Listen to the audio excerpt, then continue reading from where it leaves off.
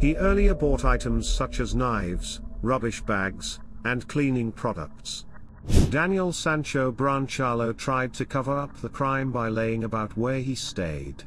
He double-booked his accommodation and had it all planned. This is Daniel Sancho Bronchalo, a 29-year-old chef who lives in Madrid, Spain. On July 31st, 2023, he and his boyfriend, 44-year-old Edwin Arrieta Arteaga from Colombia, arrived in Koh Pha Ngan, where they had planned to stay till August 4th. But by August 1st, 2023, Daniel had bludgeoned Edwin to death, dismembered his body, thrown his head in the ocean, and gone out to party with his two side lovers. What makes this especially gruesome, and what led him to take this horribly dark path?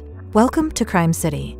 This is the full story of Daniel Sancho Bronchalo, the man who dismembered his lover and threw his head in the ocean.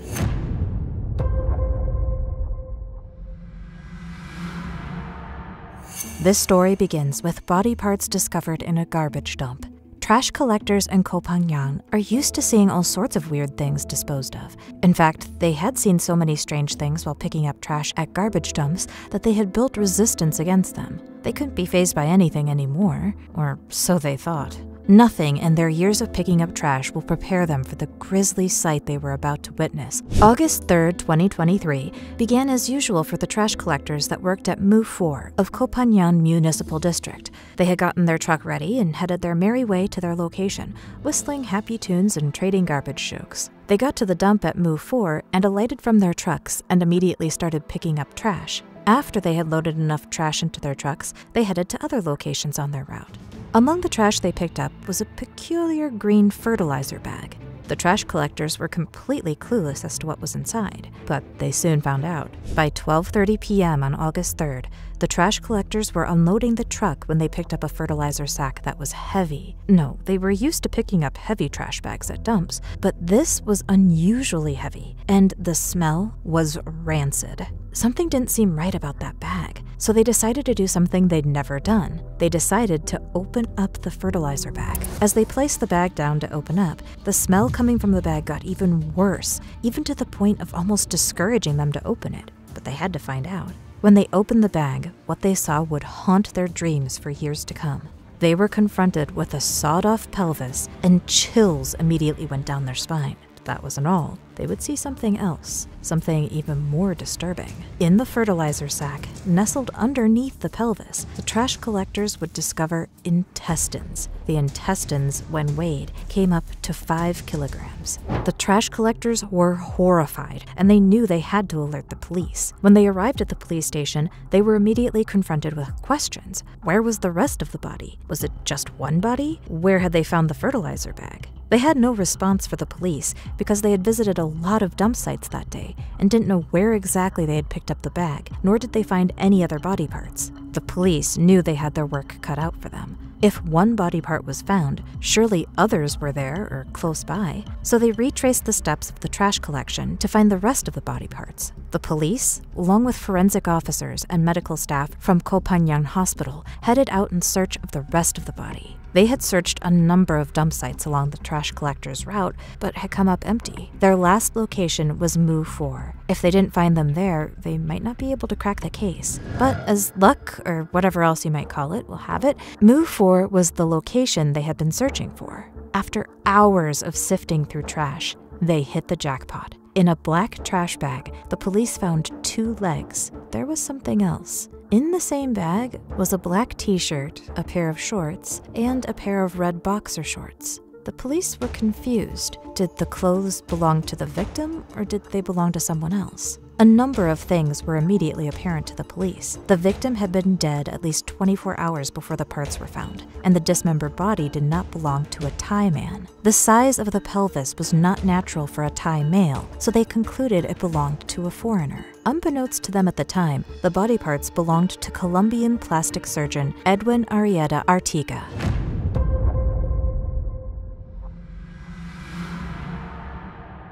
Edwin Arrieta Arteaga was a 44-year-old plastic surgeon who was born and raised in Lorica, Colombia.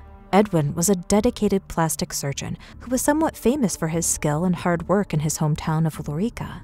Edwin had learned grit and hard work from his parents. His father was a man dedicated to his craft of fixing radios and television. His mother, a retired school teacher, loved by the people she taught. Edwin always knew he would be successful. He had to be. He was a product of parents who valued their work and gave themselves to it. And he was. The people who worked with him praised him for his skill and precision. In 2022, Edwin met a young man on Instagram. His name, Daniel Sancho Bronchalo. Daniel lived in Madrid, Spain, and was a chef who had a YouTube channel. He was also the son of famous Spanish actor Rodolfo Sancho Aguirre, most known for playing the father of a killer in the 2011 Spanish film No Rest for the Wicked. Little did he know that life would imitate art a decade later. Daniel's mother is also a famous Spanish actor named Silvia Bronchalo.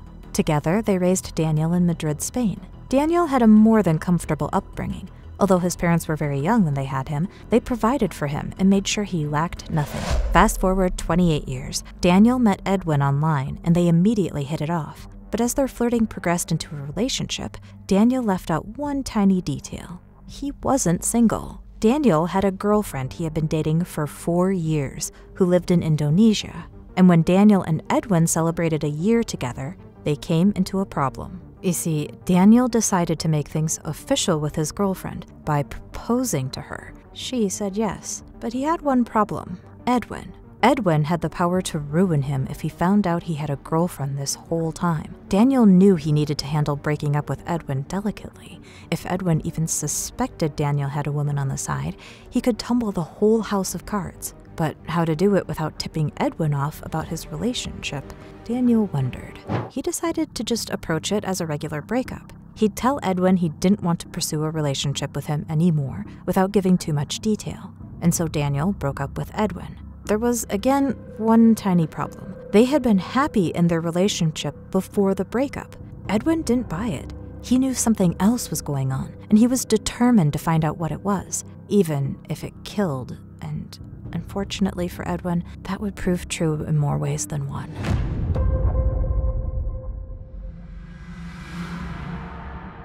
When Daniel told Edwin he wanted to break things off, he expected some resistance, but what he didn't expect was the outward rejection of his attempt at breaking up. Edwin wasn't buying it. He refused to accept Daniel's explanations and demanded to know the truth. Daniel eventually confessed the truth to Edwin in hopes that he would accept the breakup and move on, but his heart was shattered, and he wanted to make Daniel pay.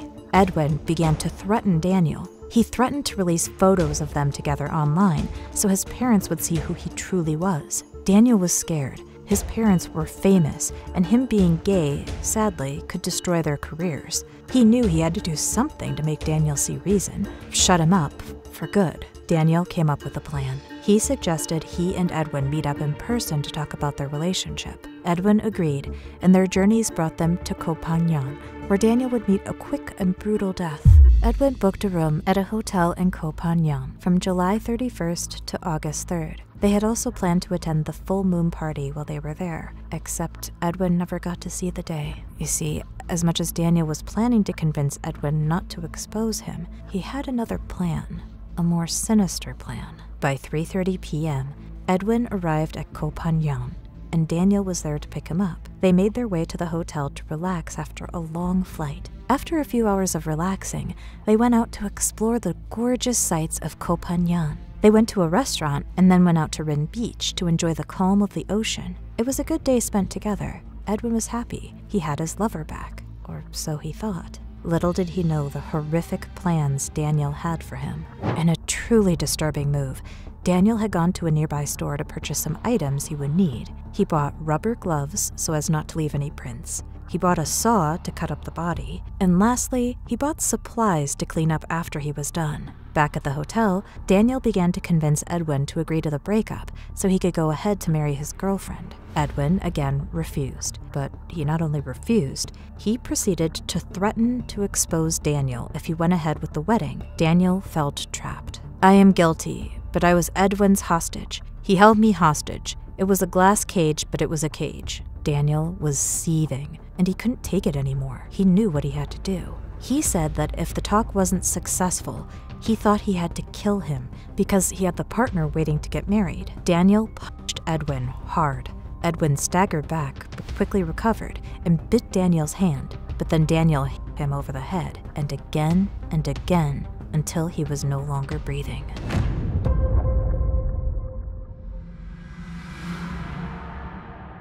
Edwin was gone, and Daniel no longer had to live in fear of being exposed, so he went to work dismembering Edwin's body. He chopped up his head first, then went to work on the rest of the body. You see, being a chef, Daniel was pretty familiar with a knife. He chopped Edwin's body into 14 parts and started shoving them into a suitcase he brought with him. But there was a problem. Daniel had miscalculated. All of Edwin wasn't fitting into the suitcase. He had to quickly figure out how to dispose of the rest of him. You see, Daniel had initially planned to shove Edwin into a suitcase and dump him in the ocean, but his plan was failing terribly, and Daniel had to think fast on his feet. He decided to put the rest of him in trash bags. Once he was done, he picked up the parts in the trash bags and threw them at a nearby garbage dump. Then, his next plan involved renting a kayak and paddling the rest of Edwin out to sea. But there was another problem. The women he wanted to rent a kayak from, Tuk and Kanda, were refusing to rent him the kayak. They were concerned it was too late to venture out to sea, and they didn't want any trouble if Daniel didn't return. Daniel was getting frantic. He had body parts in a suitcase in his hotel room, and his plan was coming apart before his very eyes. He began to sweat on a cold night. The women noticed something was off, so they denied him. But then Daniel offered them something they couldn't refuse. Daniel offered to buy their kayak for $1,000. That's a lot of money, and the women couldn't turn it down. Daniel bought the kayak and headed out to Salat Beach to dispose of Edwin's body. When he got back, he was relieved. His plan was working, and he would never get caught. Daniel got to work scrubbing the hotel room of any trace of blood. He rinsed whatever part was scattered around the hotel room down the drain. When he was done, he took a shower and went out to the full moon party with 2 women he had met earlier, like nothing happened. When he got back from a night of partying, Daniel checked out of the hotel and checked into a different one.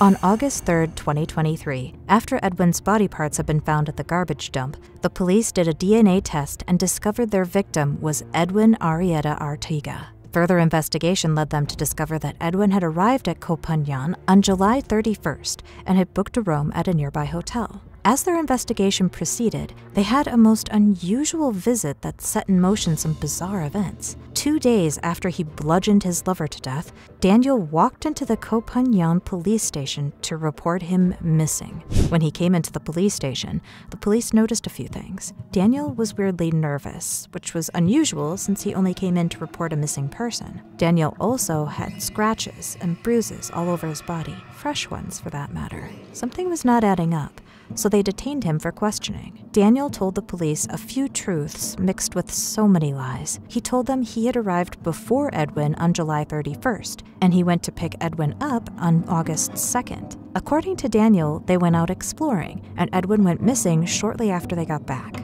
The police sensed there was more to the story, but they didn't have enough to hold him, so they let him go. But not before revoking his visa and seizing his passport so he couldn't leave. The police went on with their investigation and discovered more shocking details. They found a CCTV video of Daniel and Edwin on a bike on August 1st, which meant Daniel was lying when he said Edwin arrived on August 2nd. It also meant Daniel was the last person to see Edwin alive. The police discovered that Daniel had booked a separate hotel way before his arrival to Koh Pha Ngan to make it look like he and Edwin weren't together. But there was more. They also found surveillance images of Daniel buying a bunch of bizarre things to conceal a body. It was clear Daniel had something to do with Edwin's murder, so they brought him in for further questioning.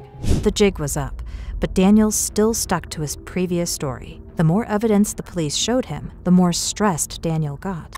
Daniel Sancho Bronchalo tried to cover up the crime by lying about where he stayed.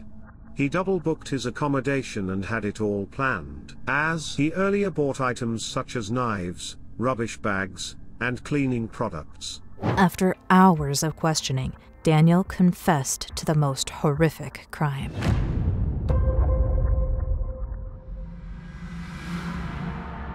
Daniel was subsequently arrested and charged with premeditated murder. He was forced by the police to take them to places where he had dumped Edwin's body so they could recover the rest of his parts. Daniel was arraigned to court on August 7th, 2023, and is expected to face the death penalty.